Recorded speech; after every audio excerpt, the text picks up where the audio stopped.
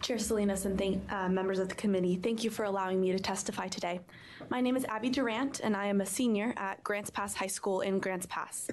I'm here today to testify in support of House Bill 4078. When I told some of my friends and classmates that I was coming to testify today, I was expecting some kind of joy or congrats because this is a huge honor. I was instead bombarded by questions and skepticism. Why, they asked. One student even told me this will make a lot of popular students really angry. That is when I fully realized the power that this piece of legislation has. It's making kids angry because you're treating vaping as what it is, an epidemic. In my American history class in junior year, we spent some time on the story about the rise and then the fall of big tobacco. As the vaping epidemic hits more and more people, the parallels are hard to miss.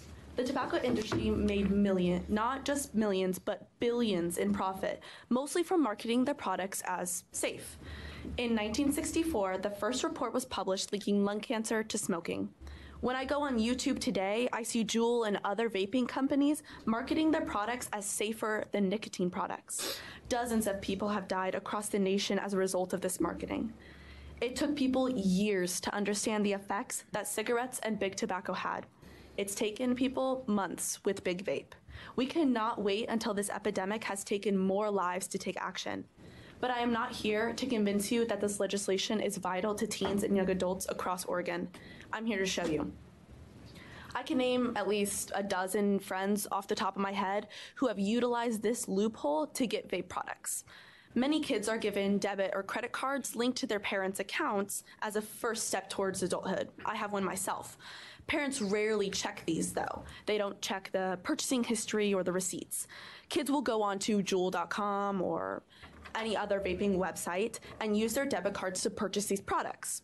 Yet no one is required to sign, and you just have to check a box saying that you're the age limit. That you don't have to sign as you do with alcohol. Then they just watch the mail, and when it comes, they put the trash at the bottom of the garbage can.